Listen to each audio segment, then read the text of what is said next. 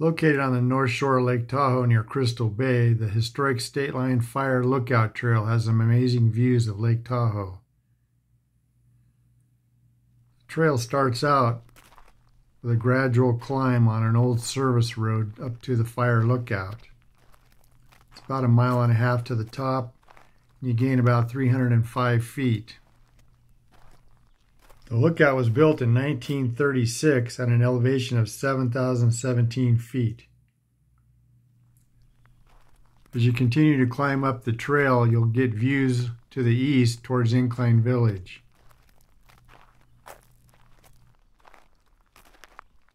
The day we chose to take the hike, they were burning controlled burns down at South Shore, which made the views of the lake kind of obstructed.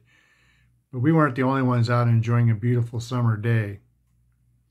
As you reach the top of the trail where the lookout is, this is the view you have as you look over towards the west side of Lake Tahoe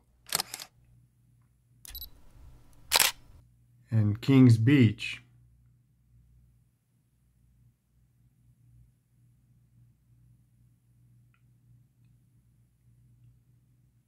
With some fabulous views, even with the smoke, it was still an amazing, beautiful sight to see. The fire tower was actually taken down in 2002, and technological advances in fire detection made human spotters too expensive and obsolete. But you can still explore the base of the tower at the top. This sign talks about how all the old original trees were cut down to shore up the mines in Virginia City. Just past this sign, you can grab another short trail that takes you back around the east side, where you have some more amazing views of the east side of the lake.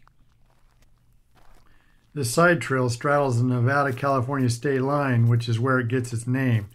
The Calneva Lodge was built in 1927 as a guest house and soon became the lake's first gambling resort.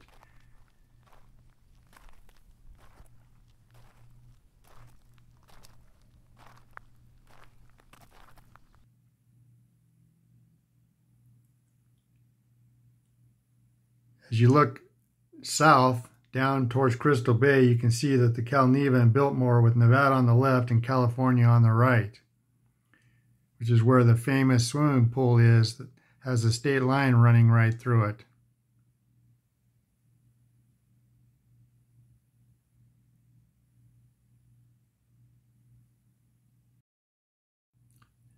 You'll find a couple more interpretive signs explaining about the state line.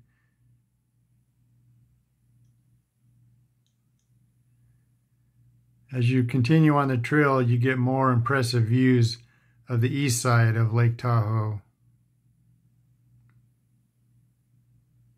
with Diamond Peak Ski Resort above Incline Village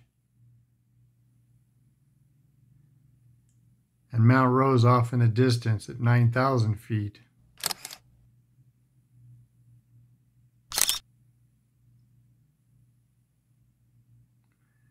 It's always good to see the trail going downhill as you head back to your car.